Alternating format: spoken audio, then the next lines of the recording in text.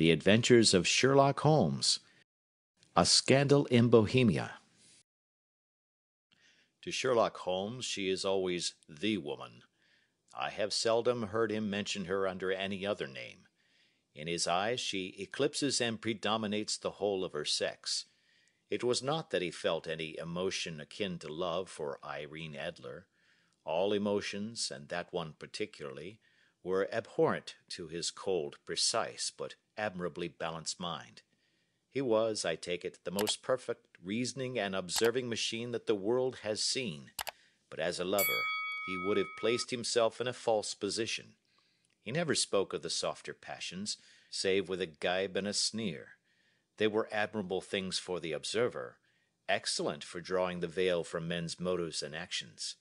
But for the trained reasoner to admit such intrusions into his own delicate and finely adjusted temperament was to introduce a distracting factor which might throw a doubt upon all his mental results. Grit in a sensitive instrument, or a crack in one of his own high-power lenses, would not be more disturbing than a strong emotion in a nature such as his.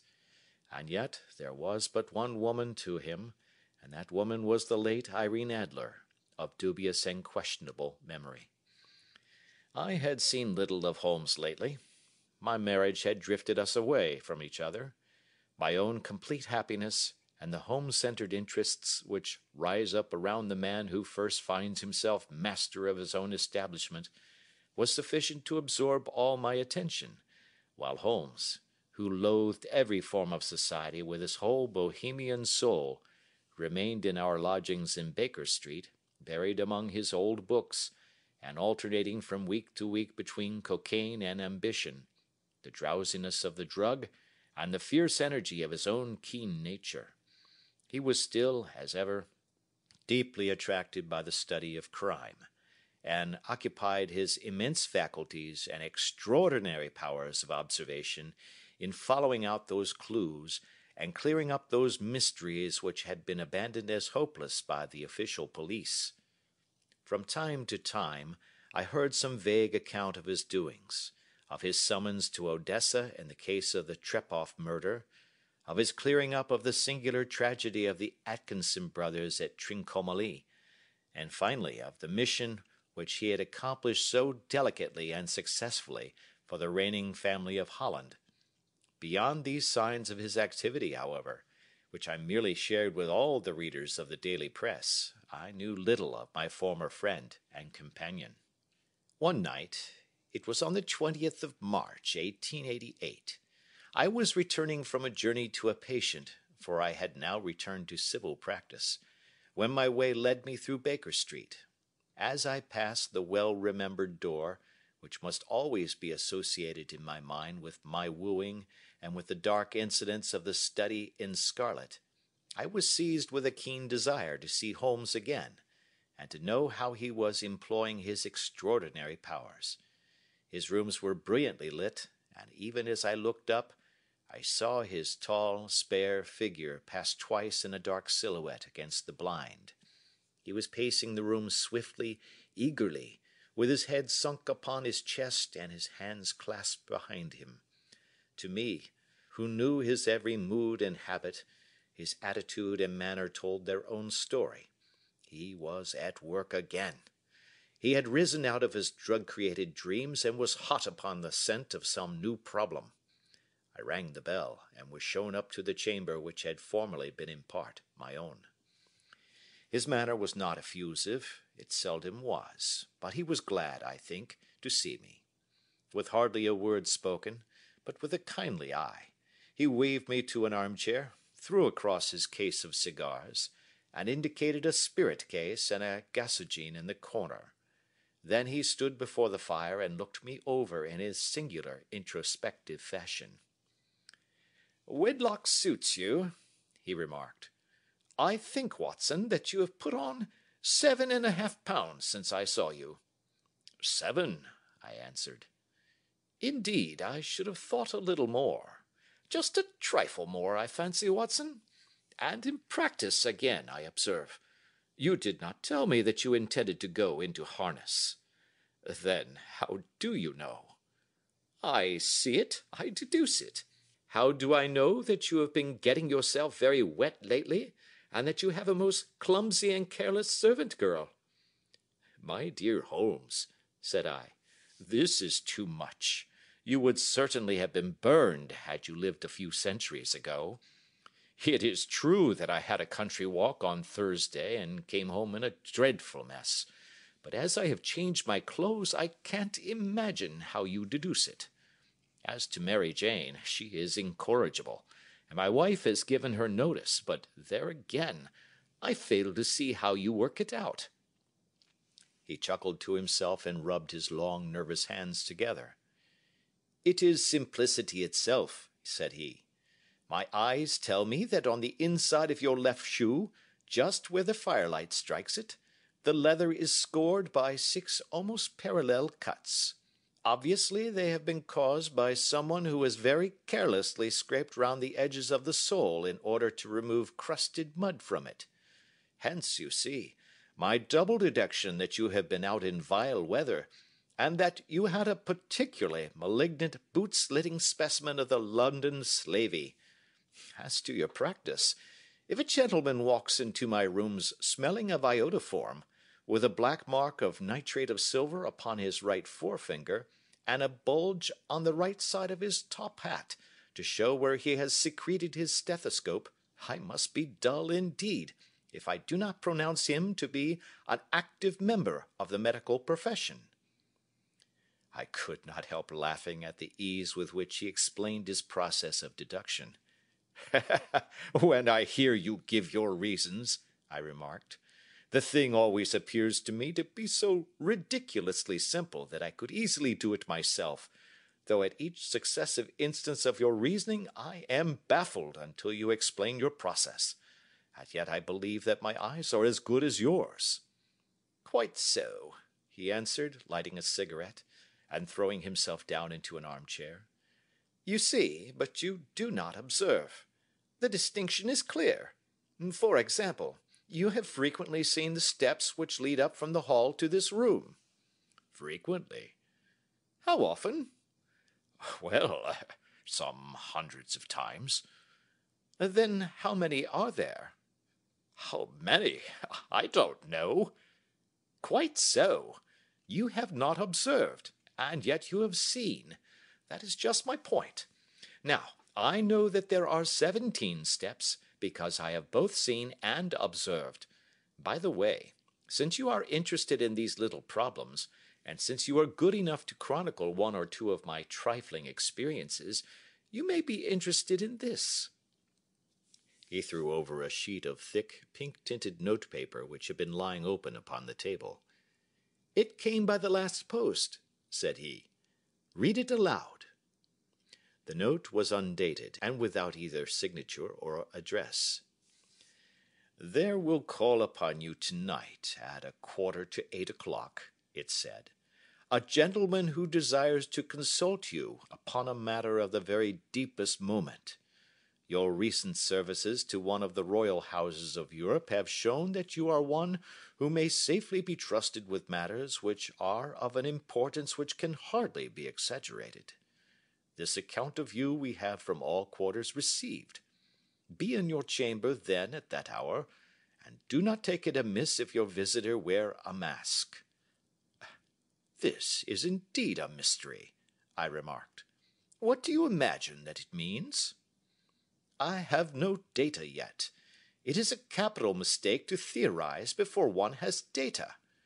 Insensibly one begins to twist facts to suit theories, instead of theories to suit facts. But the note itself, what do you deduce from it?" I carefully examined the writing, and the paper upon which it was written. "The man who wrote it was presumably well-to-do," I remarked, endeavoring to imitate my companion's processes. "Such paper could not be bought under 1/2 a packet. It is peculiarly strong and stiff." "Peculiar, that is the very word," said Holmes. "It is not an English paper at all. Hold it up to the light." I did so, and saw a large E with a small g, a capital P, and a large capital G with a small t woven into the texture of the paper. "What do you make of that?" asked Holmes. "The name of the maker, no doubt, or his monogram, rather." "Not at all. The G with a small t stands for Gesellschaft, which is German for company. It is a customary contraction like our CO for company. P, of course, stands for Papier. Now for the EG. Let us glance at our Continental Gazetteer." He took down a heavy brown volume from his shelves. Iglonitz, here we are, Egria. It is in a German-speaking country, in Bohemia, not far from Carlsbad. Remarkable as being the scene of the death of Wallenstein, and for its numerous glass factories and paper mills. Ha, my boy, what do you make of that?" His eyes sparkled, and he sent up a great blue triumphant cloud from his cigarette. "The paper was made in Bohemia," I said. "Precisely, and the man who wrote the note is a German. Do you note the peculiar construction of the sentence? 'This account of you we have from all quarters received'? A Frenchman or Russian could not have written that. It is the German who is so uncourteous to his verbs. It only remains, therefore, to discover what is wanted by this German who writes upon Bohemian paper and prefers wearing a mask to showing his face. And here he comes, if I am not mistaken, to resolve all our doubts." As he spoke, there was a sharp sound of horses' hoofs and grating wheels against the curb, followed by a sharp pull at the bell. Holmes whistled. "A pair, by the sound," said he. "Yes," he continued, glancing out of the window. "A nice little brougham and a pair of beauties. 150 guineas apiece. There's money in this case, Watson, if there is nothing else." "I think that I had better go, Holmes." "Not a bit, Doctor. Stay where you are. I am lost without my Boswell, and this promises to be interesting. It would be a pity to miss it." "But your client—" "Never mind him. I may want your help, and so may he. Here he comes. Sit down in that armchair, Doctor, and give us your best attention." A slow and heavy step, which had been heard upon the stairs and in the passage, paused immediately outside the door. Then there was a loud and authoritative tap. "Come in," said Holmes. A man entered who could hardly have been less than 6 feet 6 inches in height, with the chest and limbs of a Hercules. His dress was rich, with a richness which would, in England, be looked upon as akin to bad taste. Heavy bands of astrakhan were slashed across the sleeves and fronts of his double-breasted coat, while the deep blue cloak which was thrown over his shoulders was lined with flame-colored silk, and secured at the neck with a brooch, which consisted of a single flaming beryl. Boots, which extended halfway up his calves, and which were trimmed at the tops with rich brown fur, completed the impression of barbaric opulence which was suggested by his whole appearance. He carried a broad-brimmed hat in his hand, while he wore across the upper part of his face, extending down past the cheekbones, a black vizard mask, which he had apparently adjusted that very moment, for his hand was still raised to it as he entered. From the lower part of the face he appeared to be a man of strong character, with a thick, hanging lip, and a long, straight chin suggestive of resolution pushed to the length of obstinacy. "You had my note?" he asked, with a deep, harsh voice and a strongly marked German accent. "I told you that I would call." He looked from one to the other of us, as if uncertain which to address. "Pray take a seat," said Holmes. "This is my friend and colleague, Dr. Watson, who is occasionally good enough to help me in my cases. Whom have I the honor to address?" "You may address me as the Count von Kramm, a Bohemian nobleman. I understand that this gentleman, your friend, is a man of honor and discretion, whom I may trust with a matter of the most extreme importance. If not, I should much prefer to communicate with you alone. I rose to go, but Holmes caught me by the wrist and pushed me back into my chair. "It is both or none," said he. "You may say before this gentleman anything which you may say to me." The Count shrugged his broad shoulders. "Then I must begin," said he, "by binding you both to absolute secrecy for 2 years. At the end of that time, the matter will be of no importance. At present it is not too much to say that it is of such weight it may have an influence upon European history." "I promise," said Holmes. "And I." "You will excuse this mask," continued our strange visitor. "The august person who employs me wishes his agent to be unknown to you, and I may confess at once that the title by which I have just called myself is not exactly my own." "I was aware of it," said Holmes dryly. "The circumstances are of great delicacy, and every precaution has to be taken to quench what might grow to be an immense scandal and seriously compromise one of the reigning families of Europe. To speak plainly, the matter implicates the great house of Ormstein, hereditary kings of Bohemia." "I was also aware of that," murmured Holmes, settling himself down in his armchair and closing his eyes. Our visitor glanced with some apparent surprise at the languid, lounging figure of the man who had been no doubt depicted to him as the most incisive reasoner and most energetic agent in Europe. Holmes slowly reopened his eyes and looked impatiently at his gigantic client. "If your Majesty would condescend to state your case," he remarked, "I should be better able to advise you." The man sprang from his chair and paced up and down the room in uncontrollable agitation. Then, with a gesture of desperation, he tore the mask from his face and hurled it upon the ground. "You are right," he cried. "I am the king. Why should I attempt to conceal it?" "Why, indeed?" murmured Holmes. "Your Majesty had not spoken before I was aware that I was addressing Wilhelm Gottschalk Sigmunds von Ormstein, Grand Duke of Cassel-Felstein, and hereditary king of Bohemia."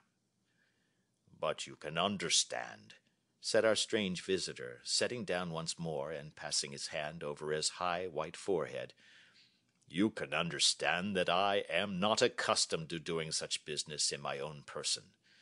Yet the matter was so delicate that I could not confide it to an agent without putting myself in his power. I have come incognito from Prague for the purpose of consulting you." "Then pray consult," said Holmes, shutting his eyes once more. "The facts are briefly these.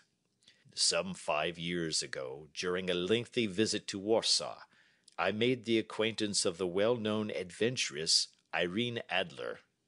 The name is no doubt familiar to you." "Kindly look her up in my index, doctor," murmured Holmes without opening his eyes. For many years he had adopted a system of docketing all paragraphs concerning men and things, so that it was difficult to name a subject or a person on which he could not at once furnish information. In this case I found her biography sandwiched in between that of a Hebrew rabbi and that of a staff commander who had written a monograph upon the deep-sea fishes. "Let me see," said Holmes. Born in New Jersey in the year 1858. Contralto. La Scala. Prima donna Imperial Opera of Warsaw. Yes. Retired from operatic stage. Living in London. Quite so. Your Majesty, as I understand, became entangled with this young person, wrote her some compromising letters, and is now desirous of getting those letters back." "Precisely so. But how?" "Was there a secret marriage?" "None." "No legal papers or certificates?" "None." "Then I failed to follow your Majesty. If this young person should produce her letters for blackmailing or other purposes, how is she to prove their authenticity?" "There is the writing." Pooh, pooh, forgery. My private notepaper. Stolen. My own seal. Imitated. My photograph. Bought. We were both in the photograph. Oh, dear, that is very bad. Your Majesty has indeed committed an indiscretion. I was mad, insane. You have compromised yourself seriously. I was only crown prince then. I was young. I am but 30 now. It must be recovered. We have tried and failed. Your Majesty must pay. It must be bought. She will not sell. Stolen, then. 5 attempts have been made. Twice burglars in my pay ransacked her house. Once we diverted her luggage when she traveled. Twice she has been waylaid. There has been no result. No sign of it? Absolutely none. Holmes laughed. It is quite a pretty little problem, said he. But a very serious one to me, returned the king reproachfully. Very, indeed. And what does she propose to do with the photograph? To ruin me. But how? I am about to be married. So I have heard. To Clotilde Lothman von Saxe-Meiningen, second daughter of the King of Scandinavia. You may know the strict principles of her family. She is herself the very soul of delicacy. A shadow of a doubt as to my conduct would bring the matter to an end. And Irene Adler? Threatens to send them the photograph, and she will do it. I know that she will do it. You do not know her, but she has a soul of steel. She has the face of the most beautiful of women, and the mind of the most resolute of men. Rather than I should marry another woman, there are no lengths to which she would not go. None. You are sure that she has not sent it yet? I am sure. And why? Because she has said that she would send it on the day when the betrothal was publicly proclaimed. That will be next Monday. Oh, then we have 3 days yet, said Holmes with a yawn. That is very fortunate, as I have 1 or 2 matters of importance to look into just at present. Your Majesty will, of course, stay in London for the present? Certainly. You will find me at the Langham under the name of the Count von Kram. Then I shall drop you a line to let you know how we progress. Pray do so. I shall be all anxiety. Then, as to money? You have carte blanche. Absolutely. I tell you that I would give 1 of the provinces of my kingdom to have that photograph. And for present expenses? The king took a heavy chamois leather bag from under his cloak and laid it on the table. There are 300 pounds in gold and 700 in notes, he said. Holmes scribbled a receipt upon a sheet of his notebook and handed it to him. And mademoiselle's address? He asked. Is Briony Lodge, Serpentine Avenue, St. John's Wood. Holmes took a note of it. 1 other question, said he. Was the photograph a cabinet? It was. Then good night, Your Majesty, and I trust that we shall soon have some good news for you. And good night, Watson, he added, as the wheels of the royal brougham rolled down the street. If you will be good enough to call tomorrow afternoon at 3 o'clock, I should like to chat this little matter over with you. At 3 o'clock precisely, I was at Baker Street, but Holmes had not yet returned. The landlady informed me that he had left the house shortly after 8 o'clock in the morning. I sat down before the fire, however, with the intention of awaiting him, however long he might be. I was already deeply interested in his inquiry, for, though it was surrounded by none of the grim and strange features which were associated with the 2 crimes which I have already recorded, still, The nature of the case and the exalted station of his client gave it a character of its own. Indeed, apart from the nature of the investigation which my friend had on hand, there was something in his masterly grasp of a situation and his keen, incisive reasoning which made it a pleasure to me to study his system of work and to follow the quick, subtle methods by which he disentangled the most inextricable mysteries. So accustomed was I to his invariable success that the very possibility of his failing had ceased to enter into my head. It was close upon 4 before the door opened, and a drunken-looking groom, ill-kempt and side-whiskered, with an inflamed face and disreputable clothes, walked into the room.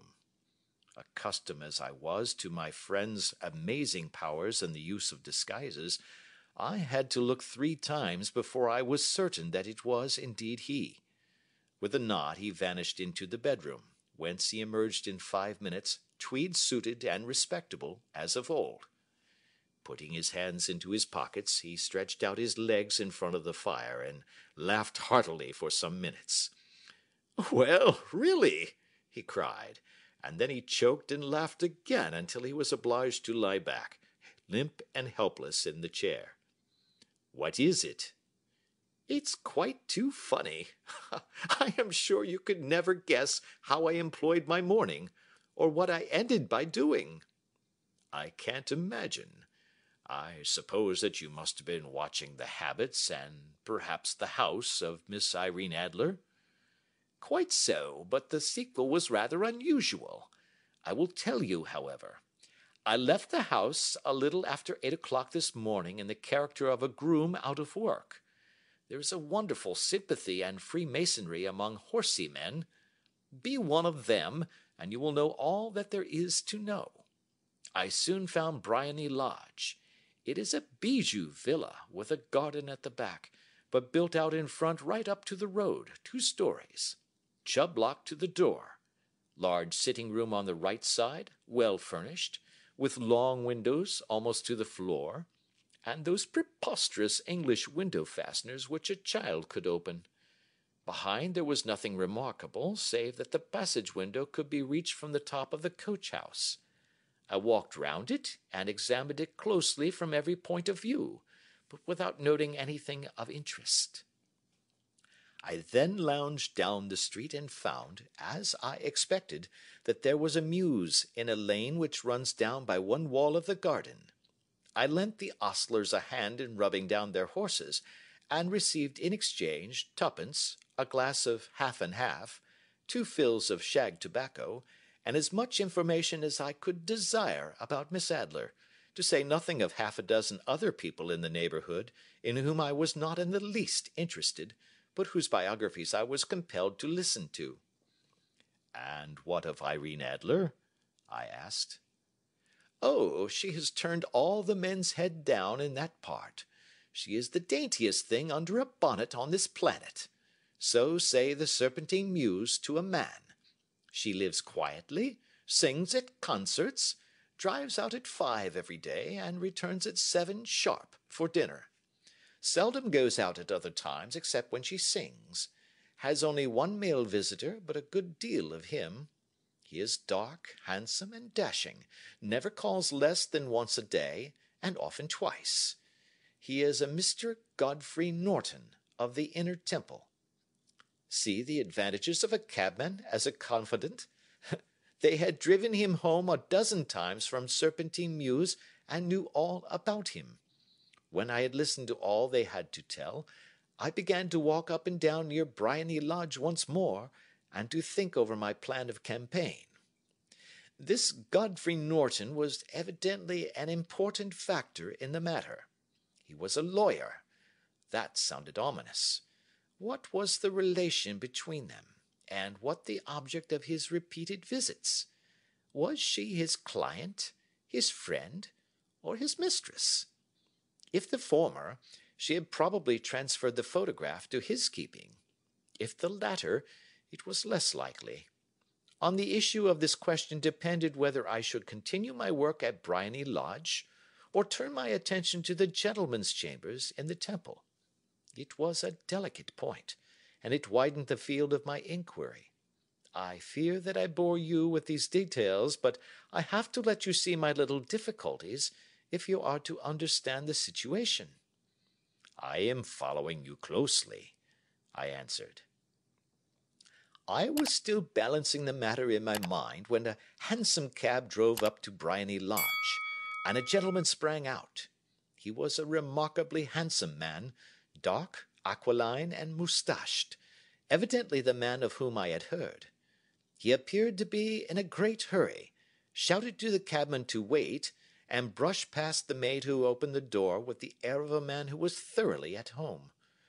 He was in the house about half an hour, and I could catch glimpses of him in the windows of the sitting-room, pacing up and down, talking excitedly, and waving his arms.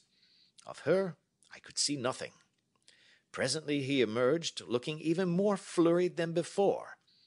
As he stepped up to the cab, he pulled a gold watch from his pocket and looked at it earnestly. "Drive like the devil!" he shouted. "First to Gross and Hankey's in Regent Street, and then to the Church of St. Monica in the Edgware Road. Half a guinea if you do it in 20 minutes. Away they went, and I was just wondering whether I should not do well to follow them, when up the lane comes a neat little landau, the coachman with his coat only half buttoned, and his tie under his ear, while all the tags of his harness were sticking out of the buckles.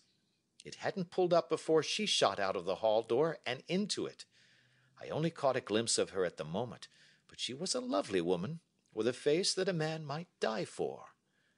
"The Church of St. Monica, John," she cried, "and half a sovereign if you reach it in 20 minutes. This was quite too good to lose, Watson. I was just balancing whether I should run for it, or whether I should perch behind her landau, when a cab came through the street. The driver looked twice at such a shabby fare, but I jumped in before he could object. "The Church of St. Monica," said I, "and half a sovereign if you reach it in 20 minutes. It was 25 minutes to 12, and of course it was clear enough what was in the wind. My cabby drove fast. I don't think I ever drove faster, but the others were there before us. The cab and the landau with their steaming horses were in front of the door when I arrived. I paid the man and hurried into the church. There was not a soul there save the two whom I had followed and a surpliced clergyman, who seemed to be expostulating with them. They were all three standing in a knot in front of the altar. I lounged up the side aisle like any other idler who has dropped into a church. Suddenly, to my surprise, the three at the altar faced round to me, and Godfrey Norton came running as hard as he could towards me. "Thank God!" he cried. "You'll do. Come, come." "What then?" I asked. "Come, man, come. Only 3 minutes, or it won't be legal." I was half dragged up to the altar, and before I knew where I was, I found myself mumbling responses which were whispered in my ear, and vouching for things of which I knew nothing, and generally assisting in the secure tying up of Irene Adler, spinster, to Godfrey Norton, bachelor. It was all done in an instant, and there was the gentleman thanking me on the one side, and the lady on the other, while the clergyman beamed on me in front. It was the most preposterous position in which I ever found myself in my life, and it was the thought of it that started me laughing just now. It seems that there had been some informality about their license, that the clergyman absolutely refused to marry them without a witness of some sort, and that my lucky appearance saved the bridegroom from having to sally out into the streets in search of a best man. The bride gave me a sovereign, and I mean to wear it on my watch chain in memory of the occasion." "This is a very unexpected turn of affairs," said I. "And what then?" "Well, I found my plans very seriously menaced. It looked as if the pair might take an immediate departure, and so necessitate very prompt and energetic measures on my part.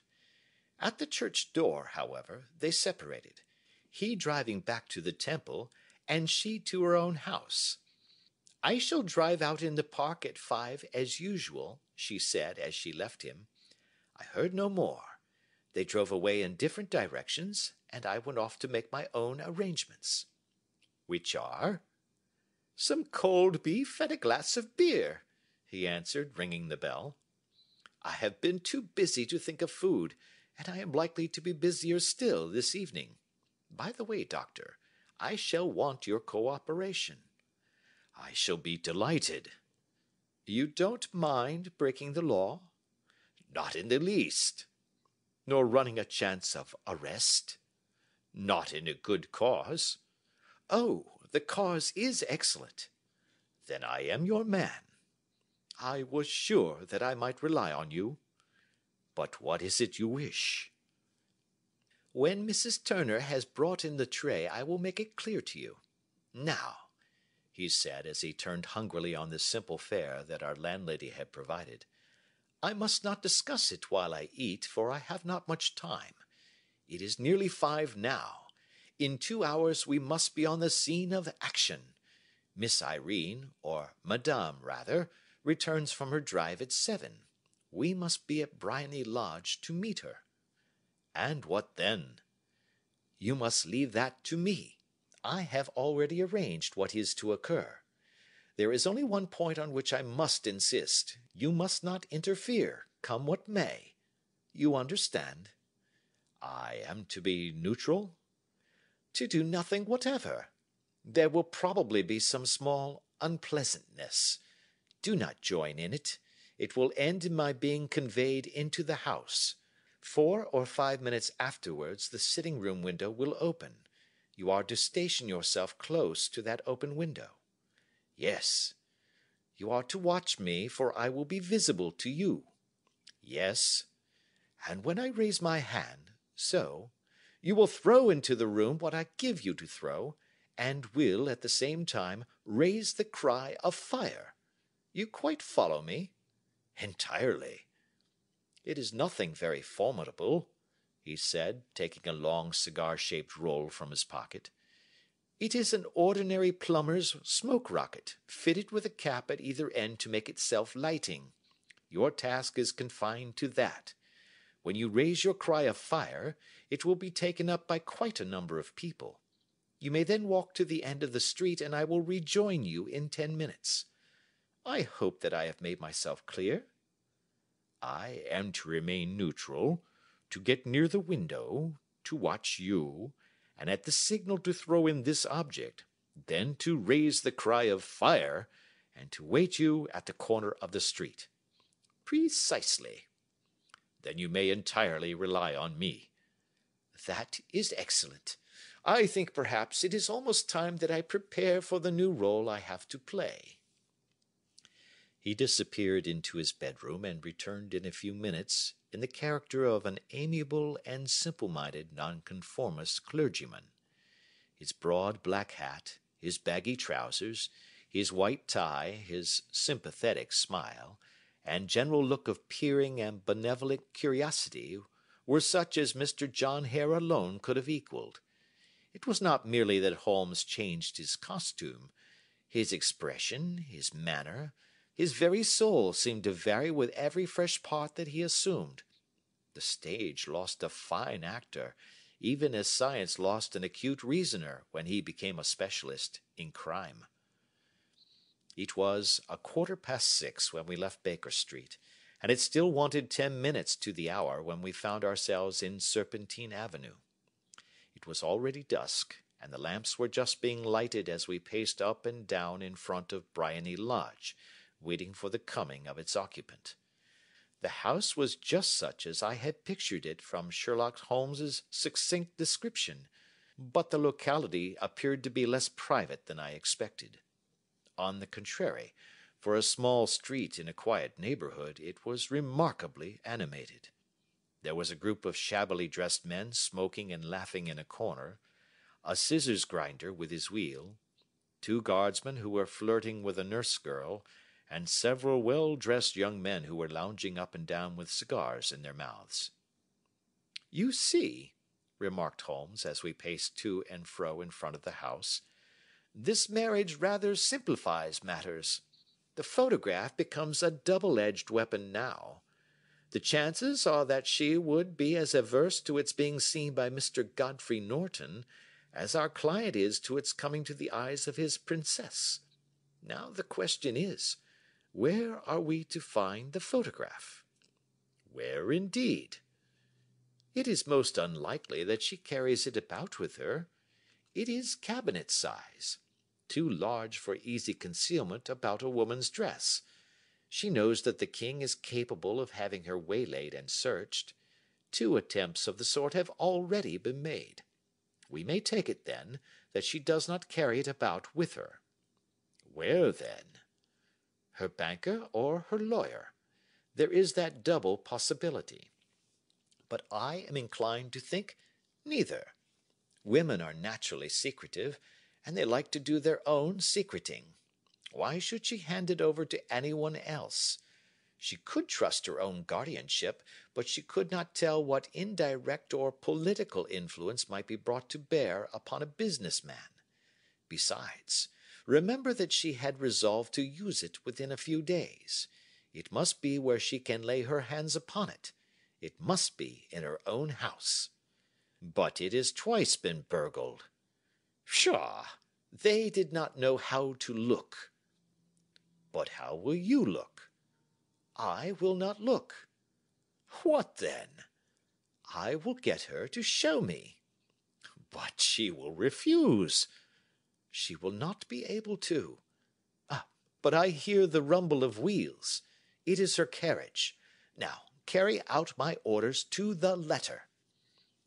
As he spoke, the gleam of the sidelights of a carriage came round the curve of the avenue. It was a smart little landau which rattled up to the door of Briony Lodge. As it pulled up, one of the loafing men at the corner dashed forward to open the door in the hope of earning a copper, but was elbowed away by another loafer, who had rushed up with the same intention. A fierce quarrel broke out, which was increased by the 2 guardsmen, who took sides with one of the loungers, and by the scissors grinder, who was equally hot upon the other side. A blow was struck, and in an instant the lady, who had stepped from her carriage, was the centre of a little knot of flushed and struggling men, who struck savagely at each other with their fists and sticks. Holmes dashed into the crowd to protect the lady, but, just as he reached her, he gave a cry and dropped to the ground, with the blood running freely down his face.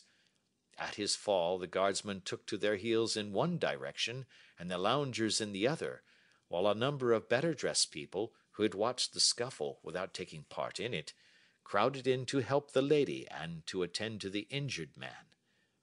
Irene Adler, as I will still call her, had hurried up the steps, but she stood at the top with her superb figure outlined against the lights of the hall, looking back into the street. "Is the poor gentleman much hurt?" she asked. "He is dead," cried several voices. "No, no, there's life in him," shouted another, "but he'll be gone before you can get him to hospital." "He's a brave fellow," said a woman. "They would have had the lady's purse and watch if it hadn't been for him. They were a gang, and a rough one, too. Ah, he's breathing now." "He can't lie in the street. May we bring him in, marm?" "Surely. Bring him into the sitting-room. There is a comfortable sofa. This way, please." Slowly and solemnly he was borne into Briony Lodge and laid out in the principal room, while I still observed the proceedings from my post by the window. The lamps had been lit, but the blinds had not been drawn, so that I could see Holmes as he lay upon the couch. I do not know whether he was seized with compunction at that moment for the part he was playing, but I know that I never felt more heartily ashamed of myself in my life than when I saw the beautiful creature against whom I was conspiring, or the grace and kindliness with which she waited upon the injured man. And yet it would be the blackest treachery to Holmes to draw back now from the part which he had entrusted to me. I hardened my heart and took the smoke rocket from under my ulster. After all, I thought, we are not injuring her. We are but preventing her from injuring another. Holmes had sat up upon the couch, and I saw him motion like a man who is in need of air. A maid rushed across and threw open the window. At the same instant I saw him raise his hand, and at the signal I tossed my rocket into the room with a cry of "Fire!" The word was no sooner out of my mouth than the whole crowd of spectators, well dressed and ill, gentlemen, ostlers, and servant maids, joined in a general shriek of "Fire!" Thick clouds of smoke curled through the room and out at the open window. I caught a glimpse of rushing figures, and a moment later the voice of Holmes from within, assuring them that it was a false alarm. Slipping through the shouting crowd, I made my way to the corner of the street, and in 10 minutes was rejoiced to find my friend's arm in mine, and to get away from the scene of uproar. He walked swiftly and in silence for some minutes until we had turned down one of the quiet streets which lead towards the Edgware Road. "You did it very nicely, Doctor," he remarked. "Nothing could have been better. It is all right." "You have the photograph?" "I know where it is." "And how did you find out?" "She showed me, as I told you she would." "I am still in the dark." "I do not wish to make a mystery," said he, laughing. "The matter was perfectly simple. You, of course, saw that everyone in the street was an accomplice. They were all engaged for the evening." "I guessed as much." "Then, when the row broke out, I had a little moist red paint in the palm of my hand. I rushed forward, fell down, clapped my hand to my face, and became a piteous spectacle. It is an old trick. That also I could fathom. Then they carried me in. She was bound to have me in. What else could she do? And into her sitting room, which was the very room which I suspected. It lay between that and her bedroom, and I was determined to see which. They laid me on a couch. I motioned for air. They were compelled to open the window, and you had your chance." "How did that help you?" "It was all important. When a woman thinks that her house is on fire, her instinct is at once to rush to the thing which she values most. It is a perfectly overpowering impulse, and I have more than once taken advantage of it. In the case of the Darlington substitution scandal it was of use to me, and also in the Arnsworth Castle business. A married woman grabs at her baby, an unmarried one reaches for her jewel box. Now it was clear to me that Our Lady of today had nothing in the house more precious to her than what we are in quest of. She would rush to secure it. The alarm of fire was admirably done. The smoke and shouting were enough to shake nerves of steel. She responded beautifully. The photograph is in a recess behind a sliding panel just above the right bell-pull. She was there in an instant, and I caught a glimpse of it as she half drew it out. When I cried out that it was a false alarm, she replaced it, glanced at the rocket, rushed from the room, and I have not seen her since. I rose, and making my excuses, escaped from the house. I hesitated whether to attempt to secure the photograph at once, but the coachman had come in, and as he was watching me narrowly, it seemed safer to wait. A little over-precipitance may ruin all. "And now?" I asked. "Our quest is practically finished. I shall call with the king tomorrow, and with you, if you care to come with us. We will be shown into the sitting-room to wait for the lady, but it is probable that when she comes she may find neither of us nor the photograph. It might be a satisfaction to his majesty to regain it with his own hands." "And when will you call?" "At 8 in the morning. She will not be up, so that we shall have a clear field. Besides, we must be prompt, for this marriage may mean a complete change in her life and habits. I must wire to the king without delay." We had reached Baker Street, and had stopped at the door. He was searching his pockets for the key when someone passing said, "Good night, Mr. Sherlock Holmes." There were several people on the pavement at the time, but the greeting appeared to come from a slim youth in an ulster who had hurried by. "I've heard that voice before," said Holmes, staring down the dimly lit street. "Now, I wonder who the deuce that could have been." I slept at Baker Street that night, and we were engaged upon our toast and coffee in the morning when the King of Bohemia rushed into the room. "You have really got it?" he cried, grasping Sherlock Holmes by either shoulder and looking eagerly into his face. "Not yet." "But you have hopes?" "I have hopes." "Then come. I am all impatience to be gone." "We must have a cab." "No, my brougham is waiting." "Then that will simplify matters." We descended and started off once more for Briony Lodge. "Irene Adler is married," remarked Holmes. "Married? When?" "Yesterday." "But to whom?" "To an English lawyer named Norton." "But she could not love him." "I am in hopes that she does." "And why in hopes?" "Because it would spare your majesty all fear of future annoyance. If the lady loves her husband, she does not love your majesty. If she does not love your majesty, there is no reason why she should interfere with your majesty's plan." "It is true, and yet, well, I wish she had been of my own station. What a queen she would have made!" He relapsed into a moody silence, which was not broken until we drew up in Serpentine Avenue.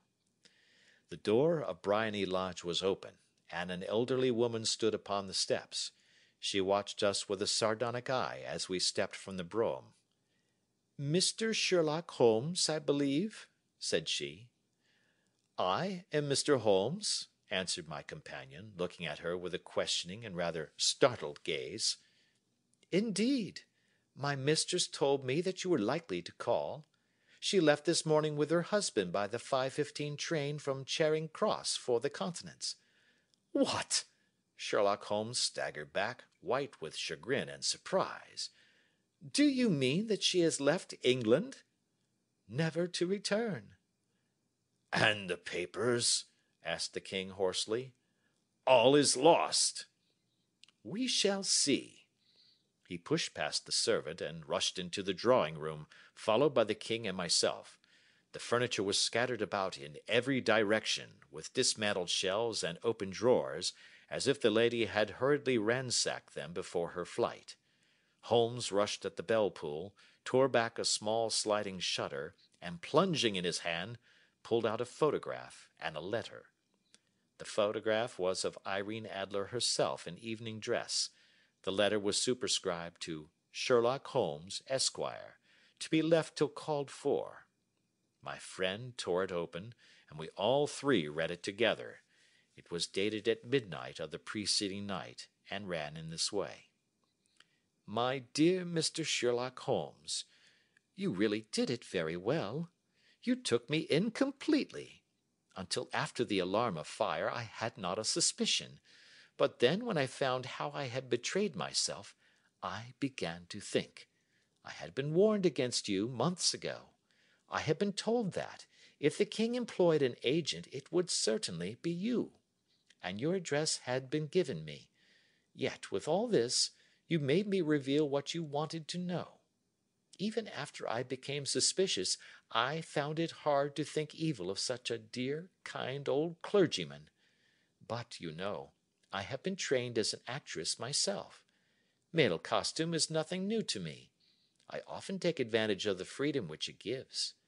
I sent John, the coachman, to watch you, ran upstairs, got into my walking clothes, as I call them, and came down just as you departed.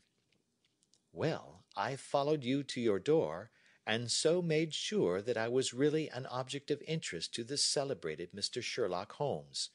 Then I, rather imprudently, wished you good night, and started for the Temple to see my husband. We both thought the best resource was flight, when pursued by so formidable an antagonist. So you will find the nest empty when you call tomorrow.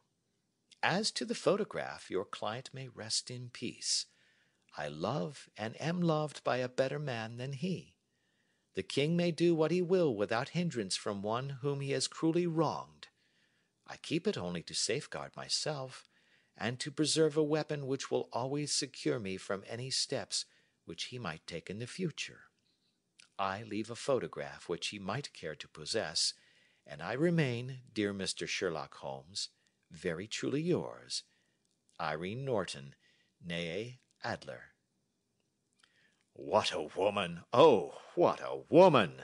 Cried the King of Bohemia, when we had all three read this epistle. Did I not tell you how quick and resolute she was? Would she not have made an admirable queen? Is it not a pity that she was not on my level? From what I have seen of the lady, she seems indeed to be on a very different level to your Majesty, said Holmes coldly.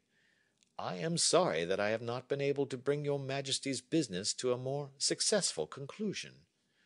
On the contrary, my dear sir, cried the king, nothing could be more successful. I know that her word is inviolate. The photograph is now as safe as if it were in the fire. I am glad to hear your Majesty say so. I am immensely indebted to you. Pray tell me in what way I can reward you. This ring—" He slipped an emerald snake ring from his finger and held it out upon the palm of his hand.